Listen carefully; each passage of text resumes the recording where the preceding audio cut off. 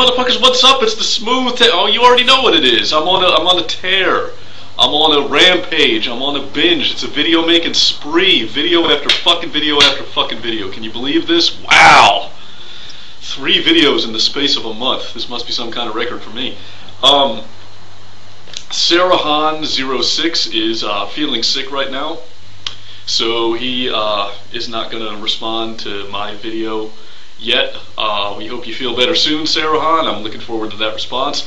But I got a video from Fringe Elements as a response to my last, and it is called The Most Anarchistist. Okay, so I'm going to go ahead and reply to that one.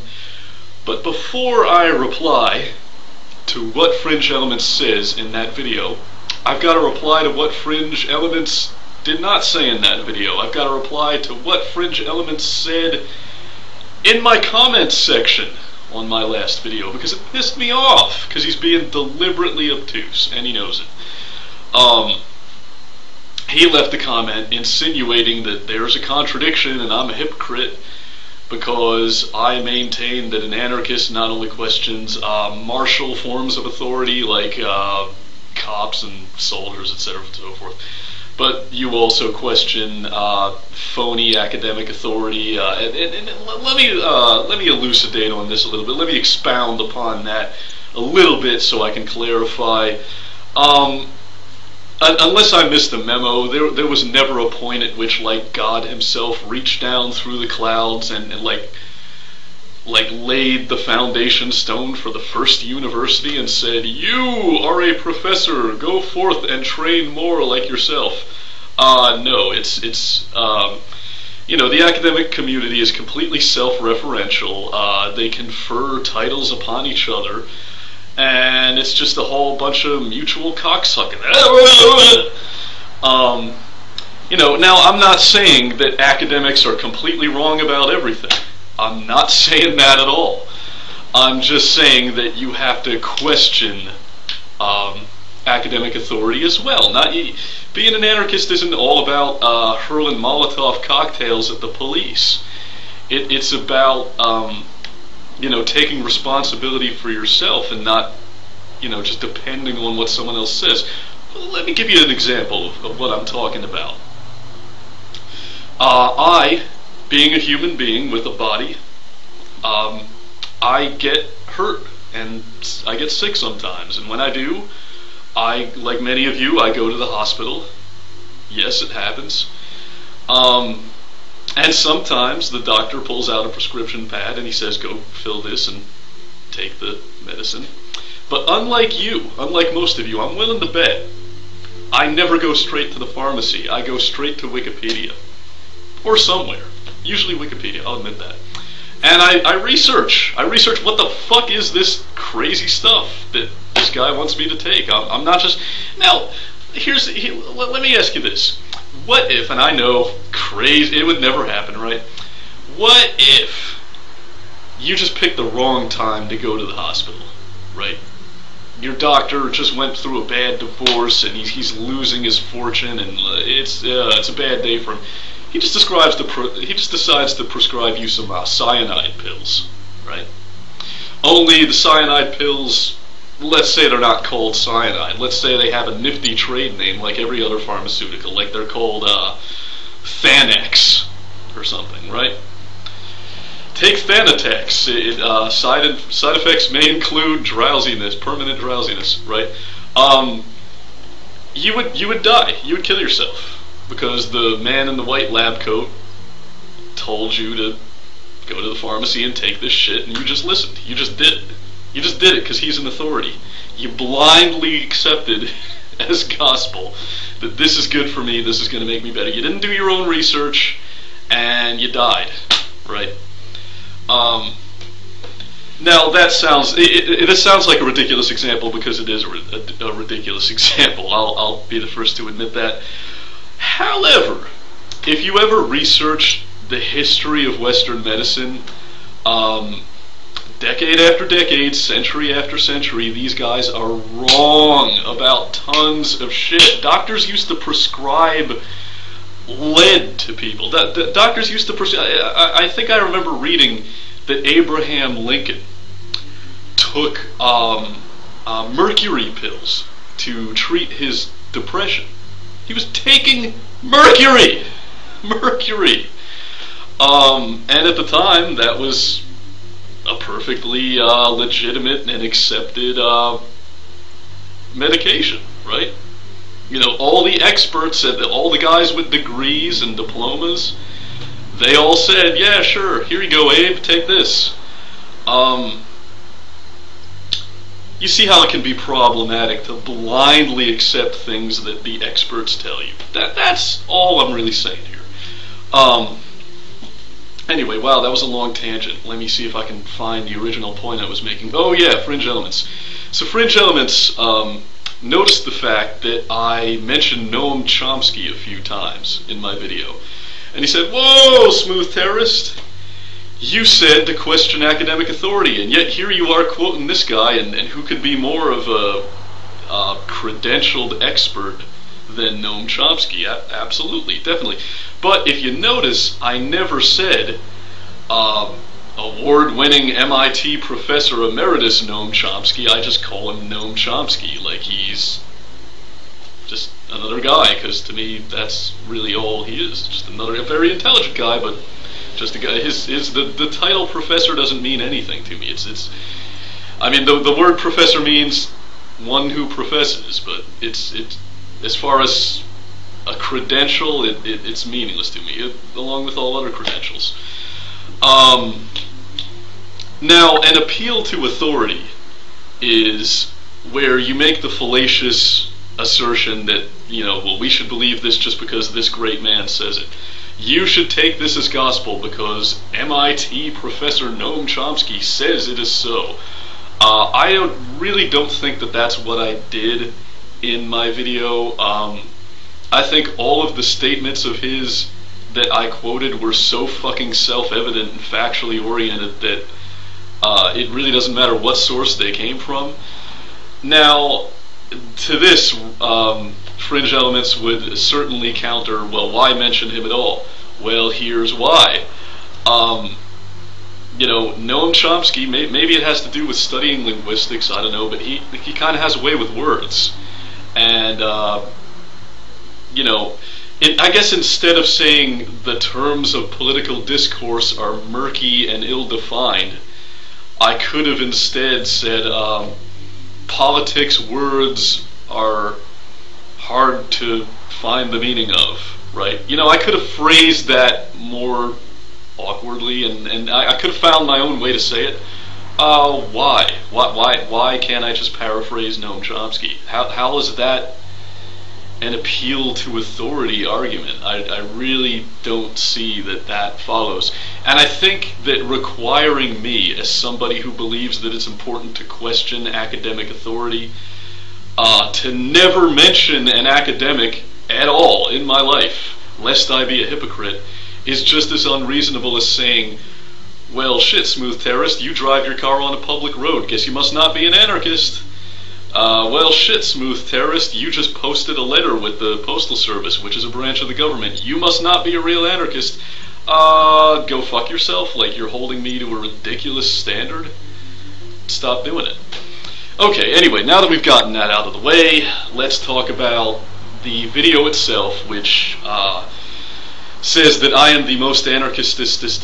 Now, Fringe Elements has done a big 180 here because he used to maintain, and he actually made an entire video about this back in the day, that I'm a phony anarchist, a sham, a fraud, a fake. But now I'm the most anarchist person that he knows.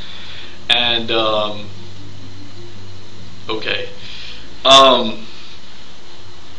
You know, he says this not without a hint of scorn and resentment. And I don't think that I'm more anarchist than any other true anarchist. I don't think that I'm taking anarchism to a ridiculous extreme. The only reason it seems that way to you, Fringe Elements, is because I'm the real deal and you're a sham. That's the only, I'm not an extreme anarchist, I'm just an anarchist. But, you know, I think even though Fringe Elements doesn't come right out and say it, it's pretty obvious what he thinks. He thinks that I'm playing games. He thinks that, you know, I'm being deliberately contrarian, and you know, I'm just being immature, and I'm a spoil sport, right? You know, why do you have to resist so much? Why do you have to be opposed to everything? And I'm sure this is the first time in history that anyone's ever felt that way about an anarchist. Sorry, I was born this way. I'm just born this way, so I'm sorry, okay? There you have it, Fringe Elements.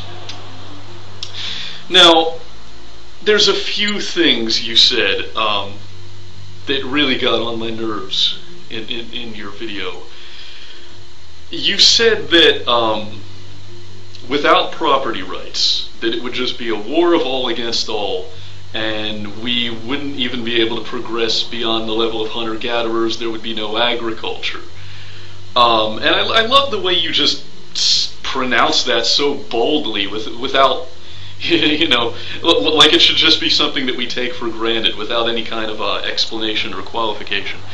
For one thing, it is a war of all against all. No matter what. Whether you live in a capitalist society, communist society, an anarchist society, if there was such a thing, or if such a thing ever could be, I don't believe that it can. You know, it's always going to be a war against all, because that's a war of all against all, because that's what nature is. You know, we're all competing for resources and territory. It is a war of all against all. But I don't see why you need property rights to have agriculture. You know, and let me enact my point with a little performance piece. Okay, let's say I've got a shovel and I'm in my little garden planting turnips. Somebody else comes up, "Hey, smooth terrorist, you done with the shovel yet, motherfucker? I got onions over here to plant." "Oh, sorry, man, that was selfish of me. Here you go."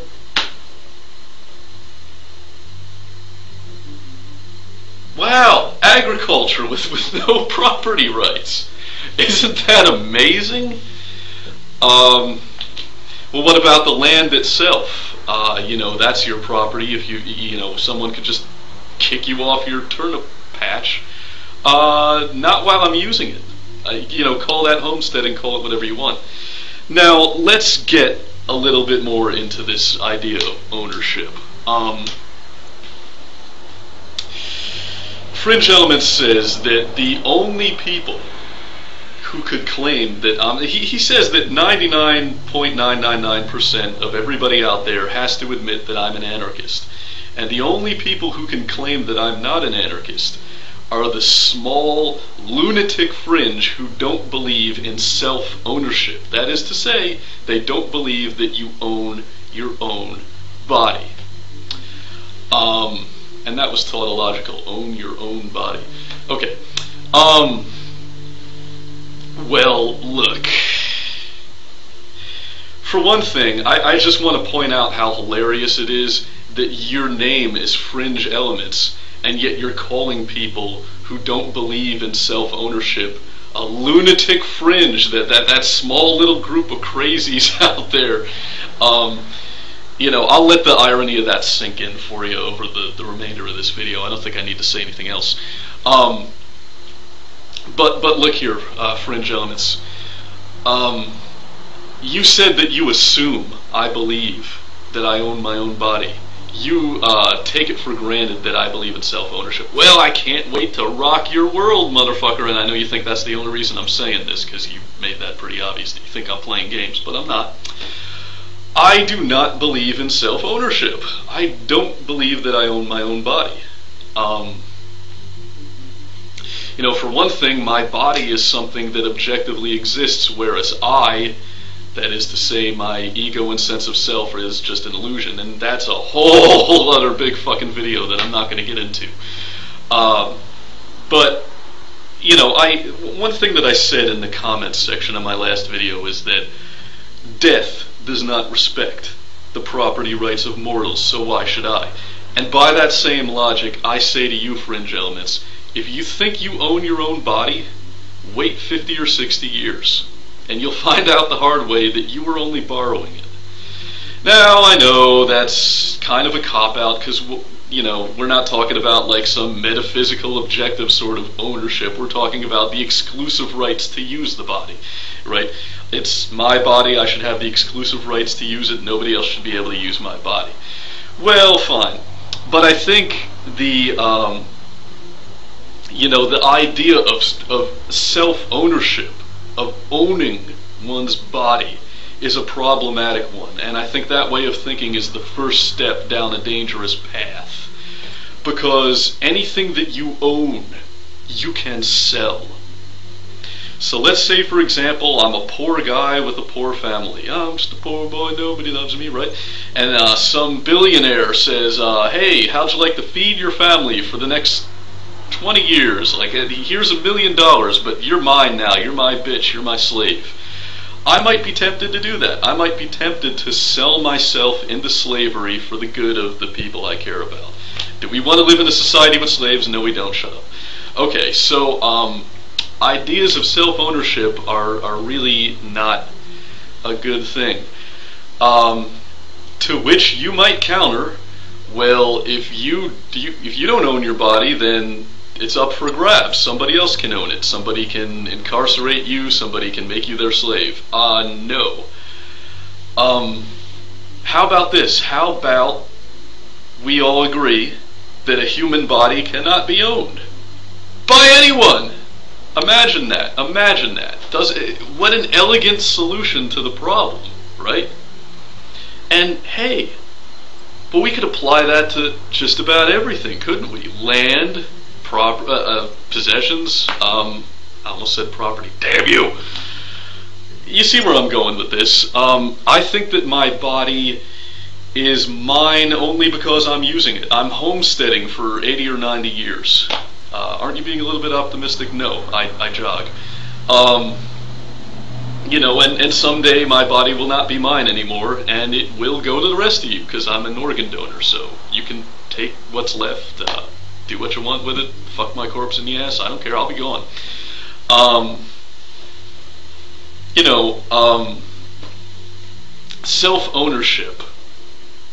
The reason, the fact that you think that it's important to define an idea of ownership for your own body, lest it be taken possession of by someone else, just goes to show that you, fringe elements, just like Karl Marx, while both of you are, you know, very intelligent people, both of you I would kind of consider geniuses, you're both unable to break out of the paradigm of capitalism. You can't break out. Everything has to be owned, right? Everything under the fucking sun, everything including the sun, has to be owned by someone.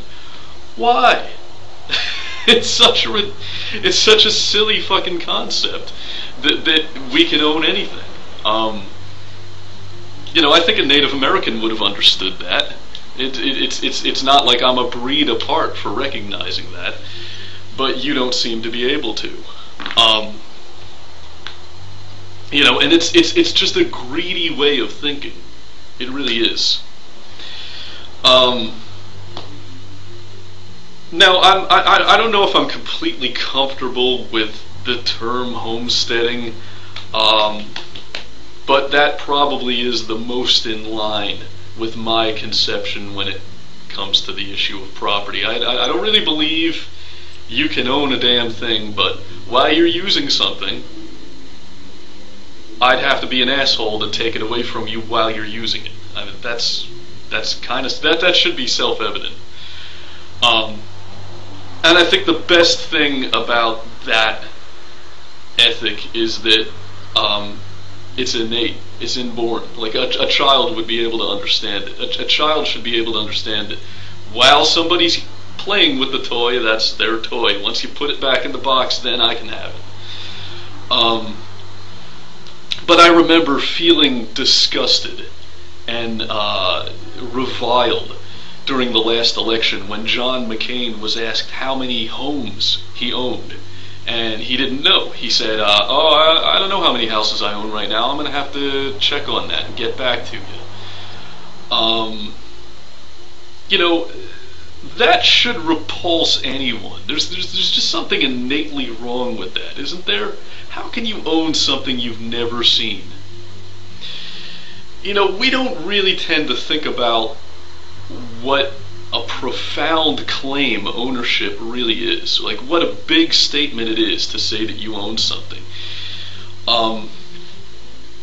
You know, that if you say to me, another mere mortal like yourself, that you have partitioned off a piece of the reality that we both inhabit, you've partitioned off this one piece of the existence we both share for your exclusive use, and that I can't touch it, you better be intimately fucking acquainted with every goddamn detail of it. You better know, you better be able to tell me how many bricks are in the fucking foundation of that house. You better be able to tell me how many pounds of mortar are between those bricks.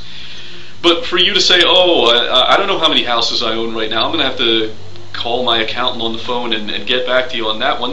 Take a flying fuck at a rolling donut. There are people in this country homeless and dying of hypothermia on park benches, and this asshole doesn't know how many fucking houses he has. I mean, I think anyone can understand what's wrong with that picture. So there you have it. I do not believe in self-ownership. I think the idea that I own my body is silly. There's no need to assign ownership to my body to anyone. And I don't believe that I own it in any sense. So that lunatic fringe you talked about, that 0.1% who are capable of saying that I'm not an anarchist, well, I've neatly taken care of that problem, because I am part of them. I am in that lunatic fringe. I am a fringe element, fringe elements. Meet the real deal, motherfucker. But I have to say that what you did for me in your video was very sweet, because you did, in my opinion, one of the nicest things that any human being can do for another, which is you've allowed me to define myself. You're not trying to label me, you're letting me label myself, and that's a really nice thing to do. And I wish I could return the favor, but I can't. Because you don't call yourself an anarchist anymore, now you call yourself an anti-statist. Now, I have a stake in defending the definition of the word anarchy, since I'm someone who calls himself an anarchist, and I have a vested interest in making sure that word keeps its original meaning and isn't bastardized into something completely different and antithetical. But I do not call myself an anti-statist. Maybe I am an anti-statist, but I, never even, that term's coming out of left field for me. So I don't really have a stake in defending the purity of that word, yet I fail to see how it applies to you. Although it does apply if you get to use your wacky, idiosyncratic definition of the word state.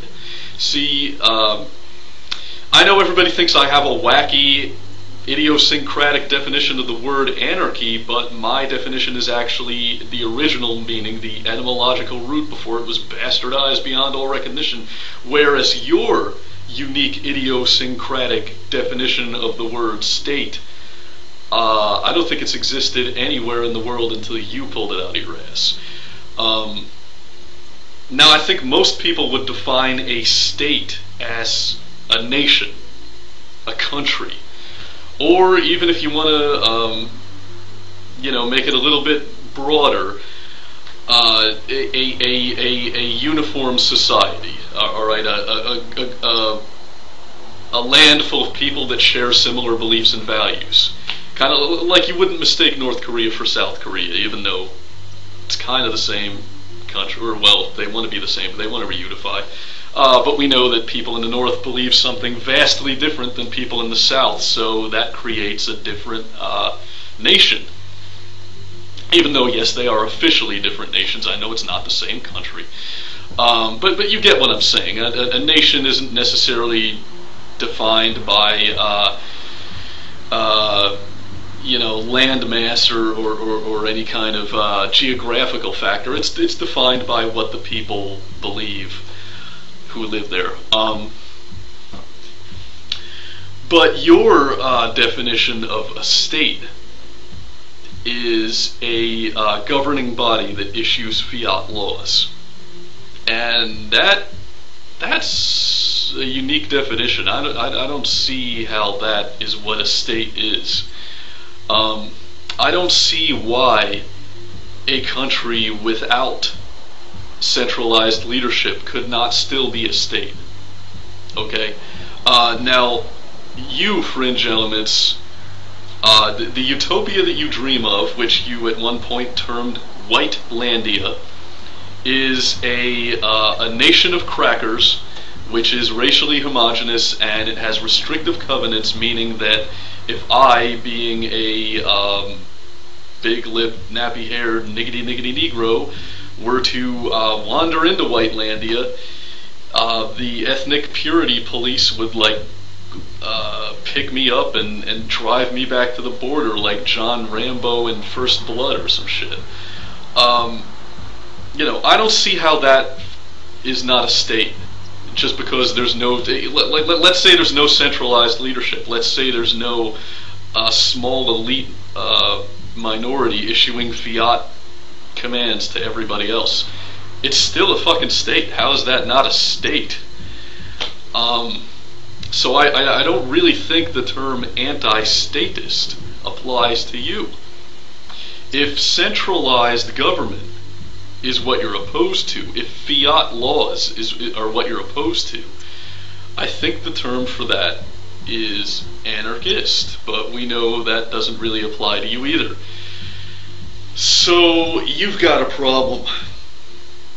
I almost called you fringe elephants. That's funny. Fringe elements, because you don't know how to define yourself. I just don't see how you can be an anti-statist unless you believe in a world without borders.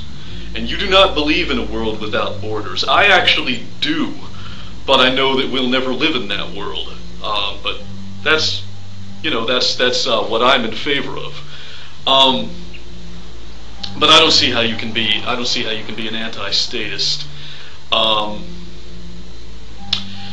I'm going to help you find your title. I know it's kind of fucked up for me to label you when you allowed me to label myself, but I just have to do it. Because I think everyone but you is waiting for you to make the jump and come out of the closet as what you really are. Now let's look at what you believe here. Let's run down the list. Let's break it down. You like trade. You like commerce, capitalism, and you also like ethnic purity. You only want to hang out with your Volk.